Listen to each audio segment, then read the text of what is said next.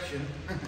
In my excitement to share the Word of God last week, I made the statement about the Euphrates passing through Egypt. Of course, that's not correct. Most of you probably already knew that. Thank you for not calling me out. That would be the Nile.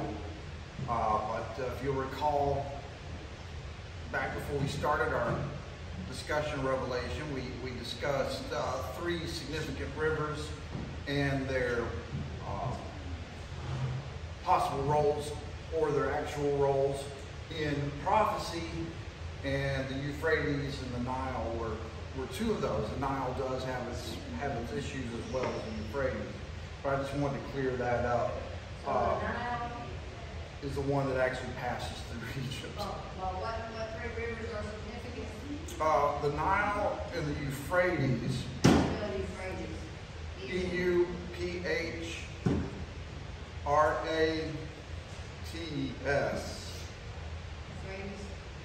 And then what was the other river? The Nile, the Euphrates, and the one we discussed some weeks back would have actually been the Colorado. These were all in reference to the fact that the three of them are going dry, and there's significant roles to agriculture and things of this nature. The Euphrates and the Nile both being in the Bible specifically named. What was the third one? Colorado. The Colorado. It was the United States?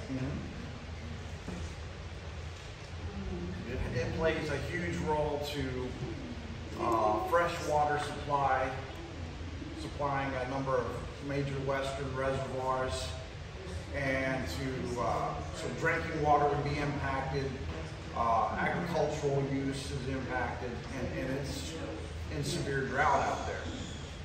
So that was in our discussion weeks ago. And I wanted to clear that up about the Euphrates. I got a little excited and said it runs through Egypt, and that's actually the Nile. But both of them have got their issues. We were discussing last week Ezekiel 38 and 39 as one of the events that takes place between Revelation chapter 3 and chapter 4. And we covered the first 13 verses of 38 as far as who is coming to invade Israel and what their motivation could be, or most likely is, that we see today based on what the Scripture is telling us, how today's events are lining up with what the Scripture says, that they're coming to take plunder, they're coming after wealth and resources. And we discussed how we see the events of today lining up for that. We discussed also a little bit of the alignments that we see where the nations that are to be involved in this are starting to get friendly, form coalitions, form treaties, such as Turkey and Russia getting real chummy, such as Russia being in Syria now, some of these other alignments that are taking place to make this possible. Never before in history has such an event been possible, and we see it lining up now. Let's pick up with verse 13 of chapter 38 and continue to look at what's taking place.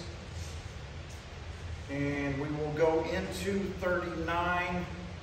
We'll probably stop with verse 16 and 39. That'll paint the picture. So these nations are coming. They're coming to invade Israel, and the Scripture says, Sheba, Dedan, the merchants of Tarshish, and all their young lions will say to you, have you come to take plunder? Have you gathered your army to take booty, to carry away silver and gold, to take away livestock and goods, to take great plunder? Therefore, Son of Man, prophesy and say to God, thus says the Lord God, on that day when my people Israel dwells safely, will you not know it? Then you will come from your place out of the far north, you and many peoples with you, all of them riding on horses, a great company and a mighty army.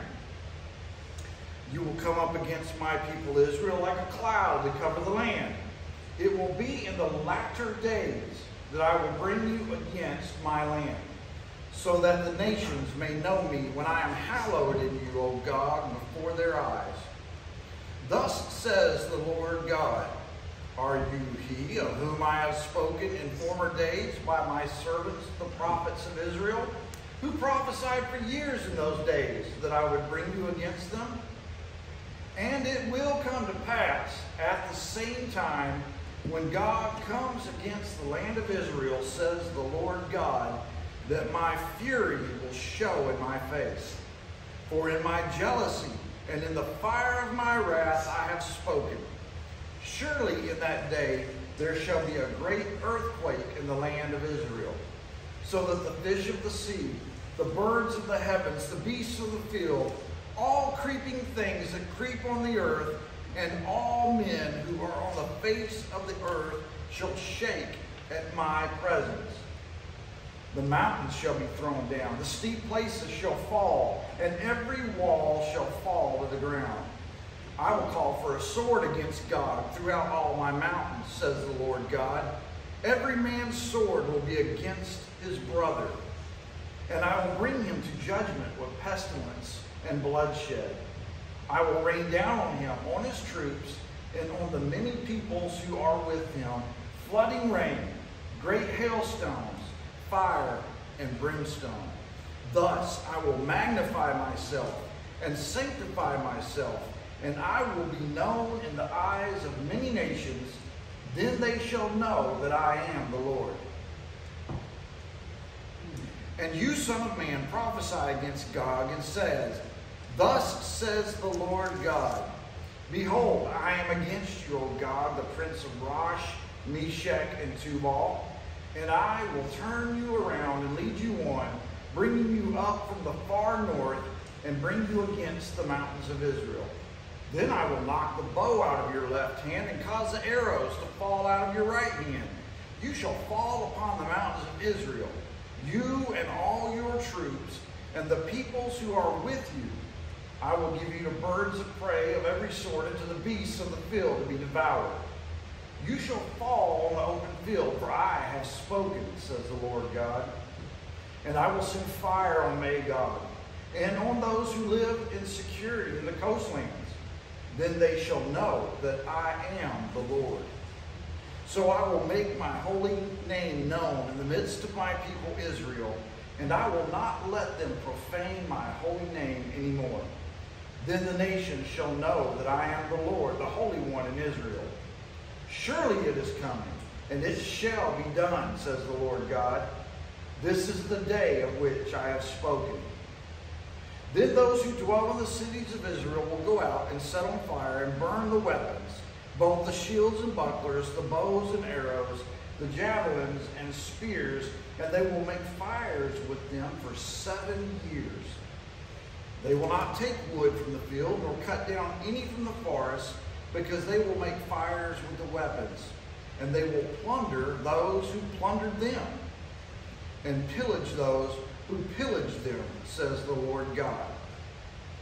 And it shall come to pass in that day that I will give Gog a burial place there in Israel, the valley of those who pass by east of the sea, and it will obstruct travelers, because there they will bury Gog and all his multitude. Therefore they will call it the valley of Hamon-Gog, which literally means the multitude of Gog. For 7 months the house of Israel will be burying them in order to cleanse the land. Indeed, all the people of the land will be burying them, and they will gain renown for it on the day that I am glorified, says the Lord God.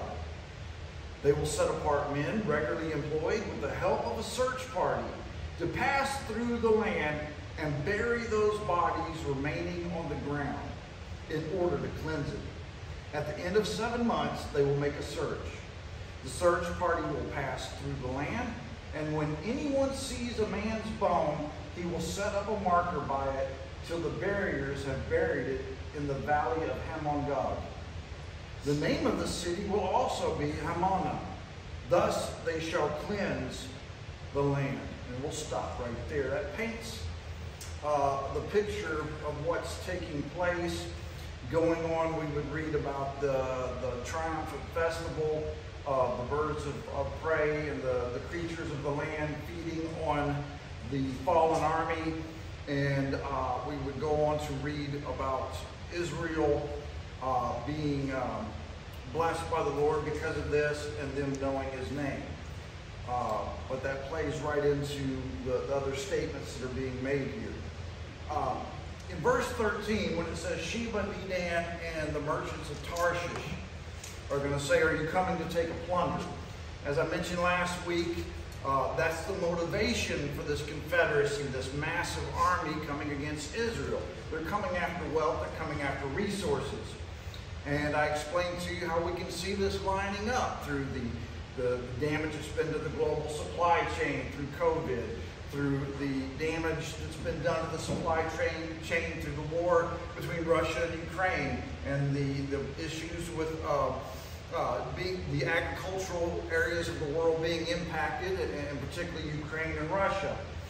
I explained to you about the natural gas situation, how when we reduced our production and export after the Biden administration took effect, and then it was further hampered by the war between Russia and Ukraine, and then Russia began to use it as a war tactic by manipulating their supply of natural gas before those pipelines were actually destroyed in resistance to the sanctions that were being placed on them. So you see this perfect storm, all these things aligning to create a reason why they would need to come against Israel. Of course, Israel is hugely blessed in minerals and elements used for all sorts of production. It's blessed in precious metals. It's vastly blessed with oil and natural gas. It would be a place that people would want to come to get the things that they need and want. Even as I've mentioned previously, these rivers drying up in these areas that are seeing drought. Israel has excellent systems for actually taking water from the sea, desalinating it so that it can be used as drinking water. So even water could be a motivation for these nations to come against Israel. So we see this perfect storm. Now these nations, Sheba and Dedan, they refer to peoples which populated that portion of the world, a vast number of them actually in what we know today as Saudi Arabia. Of course, Saudi Arabia, they will not be one of the nations that we see coming against Israel. They are looking to try and basically have good relations with everybody so they can continue to export their oil. Now the merchants of Tarshish, there have been different places known in history as Tarshish. There's even a city now in the Middle East that is called by Tarshish. But this reference is more about the merchants of Tarshish. Tarshish being used as a reference, and you see this later in the book of Revelation when it talks about the ships of Tarshish being great ocean-going vessels, exporting goods, importing goods. It's really about a nation or nations that are doing world trade, that have a great deal of trade with other nations, particularly over the seas. So in the case of the merchants of Tarshish, we're not really referring to a specific place in that case, but to any nations that may be engaging in that type of economic activity.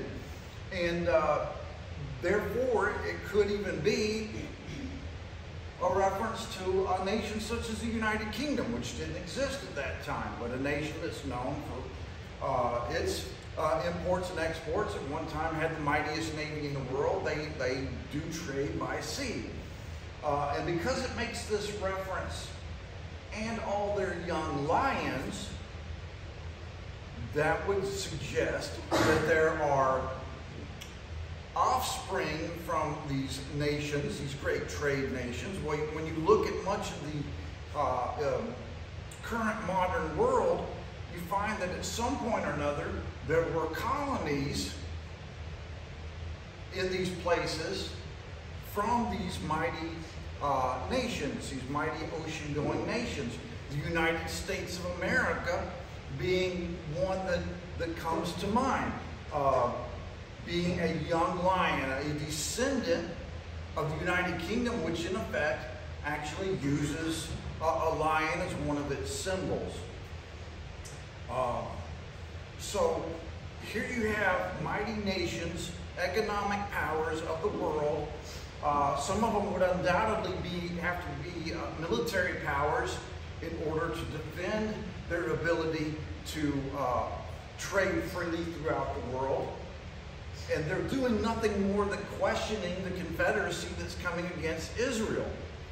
So one might ask, well, if the United States is one of the greatest empires ever in human history, if we have the greatest or one of the greatest militaries now in the world, if we are indeed a young lion descended from the lion of the United Kingdom, if we have a history of friendship with Israel, efforts to help Israel defend itself, why in this time would the United States not take an active role against this invasion by Russia and other Eastern European nations and these Islamic nations? That's something that going forward we'll study in a little more detail another time. But I propose to you that the United States does not take an active role in this situation, as one might expect, for a number of possible reasons. One could be the United States has ceased to exist. I think this one's somewhat unlikely. I do not see the United States ceasing to exist without a direct act from God himself. Otherwise, if it did cease to exist and it was by the hand of man, it would require something like nuclear warfare, in which case one of the other nations with the potential to do that would also have ceased to exist. If it were from the hand of Russia, well, our military defense philosophy is that if you're going to take us out, we're going to take you out too. So that would also eliminate China, while North Korea could do a great deal of harm in the United States with nuclear weapons. They do not have the ability to completely destroy the United States. Now, what can happen is that the United States may cease through some military action to be a major player on the world stage. That's quite possible. In the United States, we have an electric grid that has some 55,000 substations. You can take out less than 20 to shut down the entire electrical grid of the United States. If the war were to escalate with Russia and Ukraine, Russia already saying that the United States and NATO is fighting a proxy war against them through Ukraine, if we were to enter into some sort of direct conflict with China or North Korea, electromagnetic pulse by nuclear weapons set off in the atmosphere would also take out the electrical grid. It would have a tendency to take out a lot of other electronic devices as well, including most modern automobiles. Can you imagine the chaos that would erupt in this country if we're suddenly facing weeks, months, or longer without electrical power, without running water in your house because the water is moved through the pipeline by electric pumps, without your cell phones working, without your car. If you've got a car that is after 1976, it relies heavily on computers and electronics. And if it is in the area of an electromagnetic pulse, it would cease to work. You'd have chaos here. It would be difficult for the United States military to concern itself with something happening in the Middle East, even with a close ally like Israel, if they're dealing with chaos at home. Not to mention, our military relies heavily on electronics to function. So these are some ideas. Another good possibility, and you can see this trend taking place within the United States and within the government of the United States, is more and more anti-Semitism. There's more and more push to sever ties and even sanction the nation of Israel simply for them trying to continue to exist and defend itself. Of course, anti-Semitism, the hatred for the Jews, is nothing more than the work of Satan anyway. Anybody that God loves, Satan hates. So when God loved the Jews, Satan hates the Jews.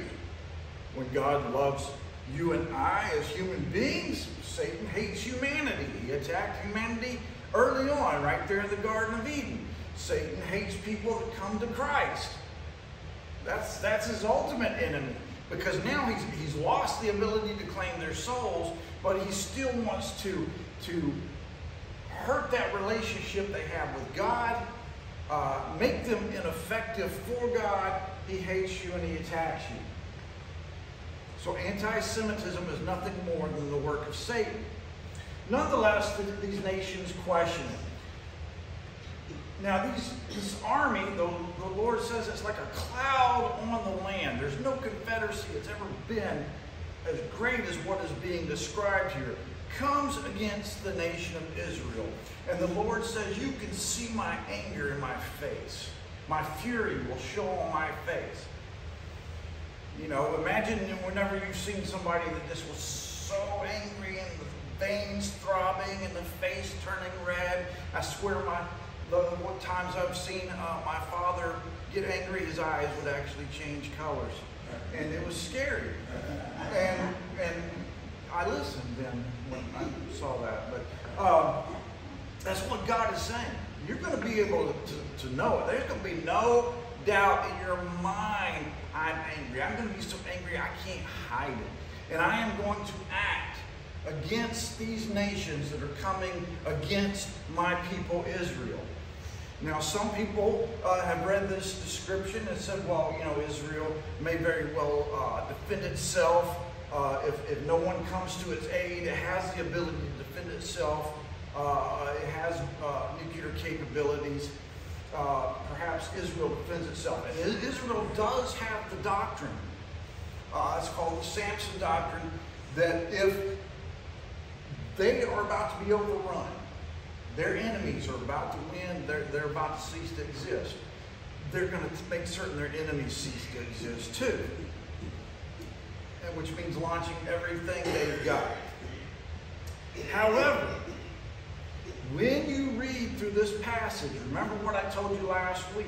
Pay attention to words and statements that repeat over and over and over. The Lord says, then they're going to know that I am the Lord. I am going to magnify myself. I am going to glorify myself. All the nations will know that I am the God of Israel.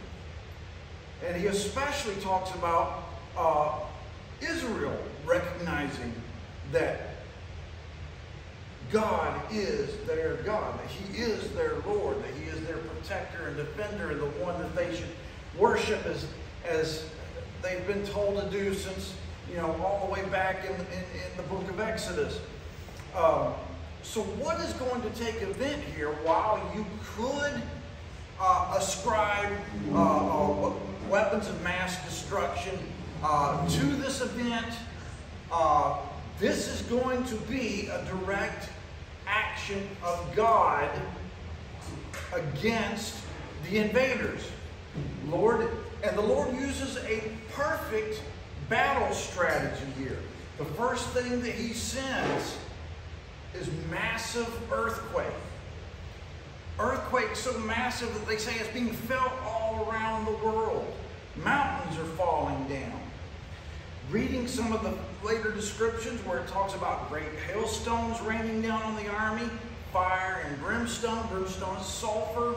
These are things that are ejected often by volcanoes. Now, he may send this from heaven, or it could be that these earthquakes take place alongside with volcanic activity. But nonetheless, it stops this army in its tracks and causes massive casualties. So massive that he says, you know, I'm going to start bringing the animals to feed on the people that have fallen. But in this battle strategy, not only is he causing massive casualties, not only is he stopping their advance, but when you have an earthquake, particularly if it's going on with volcanic activity of this magnitude, you're now seeing things like roads being damaged. You're now seeing things like communication lines being damaged. You can even have electromagnetic pulses with a volcano. So who knows what kind of disruptions are taking place to their communications. They're already in a little bit of a unique situation because you've got such a confederacy of armies that you've got different languages involved. Now you're having disruption of those normal communications, and the Lord says, I will bring a sword against them, and every man's sword will be against his brother. In other words, these armies that are coming against Israel are going to start to fight each other. Now, this could be the confusion of battle, made worse by the Lord disrupting communication lines. It could be that when this happens, these nations begin to think that perhaps they've been double-crossed, and they begin to blame one another, blame Russia, you brought us to a slaughter. Whatever the reasoning behind it, they begin to kill each other. Of course, with the killing, with the people laying there, not being able to receive medical treatment or being transported away from the battlefields, is, in addition to being fed on by animals, creates the perfect petri dish for the growth of disease. The Lord says he's going to bring pestilence. We can interpret pestilence as being disease. Disease is now breaking out, which is further causing problems for this massive army. It's causing problems in the loss of manpower. Every time a man goes down in the military, if he's wounded but not dead, you know, you're looking at least 4 people to take care of this guy. So it's creating massive logistical issues and making this situation even worse.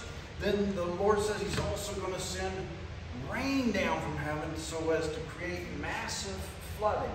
Well, you've got standing water, disease flourishes, you've got roads washed out. You know, these main battle tanks, you've probably heard about them in the news. Ukraine warning Germany's Leopard 2. The United States saying, well, you know, we've got to be right there alongside of Germany. If they're going to send their main battle tank, we're going to send ours, which is patterned much after that same tank. But you're talking about, as good as these vehicles are, something that weighs 65 to 75 tons. And now they're in this area that's being flooded. Well, you know, they're only as good as much as they can maneuver, right? So, you know, they can be fixed artillery pieces now, but who are they going to shoot at? Each other. So the Lord employs the perfect battle strategy to stop this army. And the destruction that he is going to rain down on them is so great that he completely destroys them. They're all wiped out by the Lord's defense of Israel. And he said, I'm magnifying my name in the eyes of many nations. He says it in verse 6 of chapter 39, then they shall know that I am the Lord. As he talks about how he's destroying this army and bringing the animals and the birds to feast on them. Going on into this, he says that the destruction of this army is so great that the birds and the animals feast on them. And he says it will take 7 months of people employed full time to bury all the dead. 7 months of full-time work to bury them. You had a question? All right. Is this Armageddon we're talking about? Or No, ma'am. is it something different? This is an attack which we very well may see in our lifetime. Everything is lining up right now to make this happen. But this is not the Battle of Armageddon. These are what they call the armies of the north. Okay? In the Battle of Armageddon, you have the kings of the east who come, and they form a confederacy involving all nations of the world that remain at this time. And all the nations of the world turn on Israel in the battle where we get the name Armageddon. It comes from the name of that valley that they're going to come down through. And in that case, when the Lord makes his appearance in the clouds, Satan and the Antichrist is going to turn the armies of the earth to wage war against the Lord himself, which of course is utter foolishness. But that's the battle that we think of as Armageddon. This one is going to happen very likely in our lifetime. Are we talking about Palestine? Palestine? Not yet. Well, in where they're invading Israel? Yeah. Yeah, this is an invasion of Israel. The other one starts as an invasion of Israel as well. But this is an invasion of Israel, and in this case, they are coming for wealth and resources. But the Lord says He is going to make the destruction so great that He completely destroys them. There's no question about what's been done, and it's going to take 7 months to bury all the bodies. The valley is actually going to become an obstruction to travelers to come from the east into Israel. We're going to have to go around, and it's going to be named the Valley of the Multitude of God. This is where we buried the multitude of God. But looking again at verse 6 in chapter 39, the Lord says not only is He going to stop this army that's coming, He says, and I will send fire on Magog and on those who live in security in the coastlands. So the Lord is actually going to punish the very nations that this massive army comes from. Those people that are behind the lines, they've stayed home, they're watching it on the news.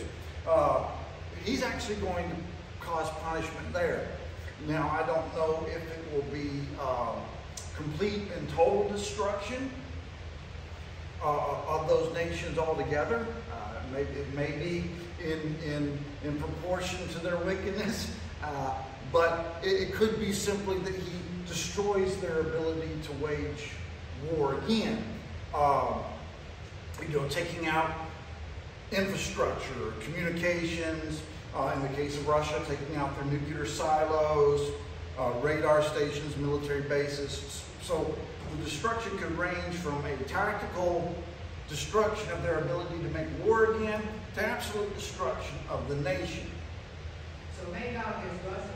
Magog, Rosh, Meshach, Tubal, all of these people populated what we know as Russia now. But they also, you see, these people populated some of the Eastern European countries. Some of these people actually helped populate Ukraine and all that coastland to the north of the Black Sea. and some of these people helped to also populate like Turkey. Turkey will be one of those nations coming, along with Iran, Sudan, Libya. All these nations are coming against Israel. Now, what is the significance of this? Well, the Lord's already told us over and over and over. It's so that people will know that He is the Lord. This is especially important to the nation of Israel. Now, this event is going to take place prior to the tribulation. As I told you about last week, somewhere around the time of the rapture, this event will take place. Could be preceding it, could be immediately at that time, could be shortly thereafter. But somewhere around that time period, this event takes place. When exactly is not so much important as what it causes. You see, when this takes place, and you've got these nations that are taken out, the great empire of Russia, the hardcore Islamic nation of Iran, other Islamic nations taken out, Europe becomes once again more central to the world. They've kind of the central focus of the world has shifted throughout history. You know, one time it was this portion of the world, and then it became Europe, and then the United States became more the center of the world, and we see it shifting back now. Well, when you take these nations out, Europe becomes more the center of what's going on in the world. Remember, and we will study this in more detail going forward, but Daniel told us that Antichrist would rise out of a revived Roman Empire. Well, what are we talking about when we're talking about the Roman Empire? You know, we think about them conquering parts of the world like Israel being under their control and these other parts, but much of the Roman Empire was actually spread from Italy up into Europe. So in order for the Antichrist, the Roman Empire to be revived, the world has to become more Eurocentric. Removing these nations makes that happen. It also removes nations that would be in opposition to someone rising up to become the leader of the entire world. It creates, or it contributes to the perfect storm, which we already see being created for the Antichrist to rise to power. See, people are not going to get behind these guys just because he says, hey, I'm the Antichrist and I'm here to rule. You know, he's got to do something that people want. He's going to come in, he is going to fix problems. He's going to come up with solutions to issues. And he is going to make a peace treaty with Israel and the nations of the world. Understand, the tribulation will not begin immediately after the rapture. There will be a time period as these things are starting to happen. We see the foundation being laid right now with the world being more and more concerned with pandemics. How are we looking on time, love? Okay, let me wrap this part up really quickly. We see the foundation being laid. We've got food crisis on the horizon, water crisis on the horizon, wars and rumors of wars. Oh, I think Jesus said something about that. All this foundation is being laid where there's all these problems. We've got economic nations on the verge of collapse. The United States, for all intents and purposes, has collapsed economically. Oh, we still look good because we're still, got money in our pockets and the lights are still on, but we're bankrupt. The United States cannot pay the debt it owes now. It's up against this debt ceiling, and it's being challenged by nations like China that hold a lot of the debt. China's got its own economic problems. Europe's got economic problems. All these things then amplified by this event right here, where you've got nations that have ceased to exist. Perfect place for somebody to come in and start to solve problems. Somebody that's charismatic. I think this person's probably alive and well today. He's probably rising up through the ranks. Some junior politician somewhere, or some billionaire philanthropist that's looking to be involved in solving different issues in the world. But when all these things come together, now the stage is laid for somebody to come in and solve problems, and the world say, hey, we should make this guy our leader. You know, he's got all these answers and solutions, and he's making all these peace treaties. And the peace treaty that he makes with Israel, and we'll go into this in depth as we move forward also, is what actually kicks off the tribulation. But I want you to notice too that they burned the weapons for 7 years. Okay, now if the people of Israel are going out and burning the weapons, they have to be done by the middle point of the tribulation. Okay? Because the Antichrist comes in, makes peace, everything's great for 3.5 years of the tribulation, but then he declares himself to be God, sits on a throne in Jerusalem, defiles the temple, and the people flee Jerusalem. Okay? Which would shut down any work that they're now doing to burn weapons and bury the dead. So this event, therefore, has to happen before the tribulation, and if it happens 3.5 years before the beginning of the tribulation or more, that's perfect timing to put it around the rapture and what I believe would be in our lifetime. Do we have any quick questions on this regard? Anything I need to go into a little more detail in our last few minutes? Would you call the war again? Wonder we could see This is going to be, valley. they're going to bury them in a valley to the east of Israel. And the name of it is going to become Haman God, which really means the multitude. Ha, the man, multitude, the multitude of God. In other words, that prince and all those nations he brought together, this is where they are now. This is the bulk of it. And you think that's the Roman Empire in our lifetime? No, that will be Russia and Iran, Sudan, Libya, Turkey, some other Eastern European nations, because Gomer is the father of Germanic tribes, and they'll bring some other, possibly Ukrainians with them, since many of these peoples populated Ukraine, and other Eastern European nations. A lot of the stands are coming, you know, the Kyrgyzstans, the Kazakhstans, peoples from Afghanistan coming against these people. Uh-huh. I'm trying to get my questions right. God is a God of people, right? This is a people. This Yeah. is not a God. No, these are not gods. Gog, But they worship something besides our God, right? yes.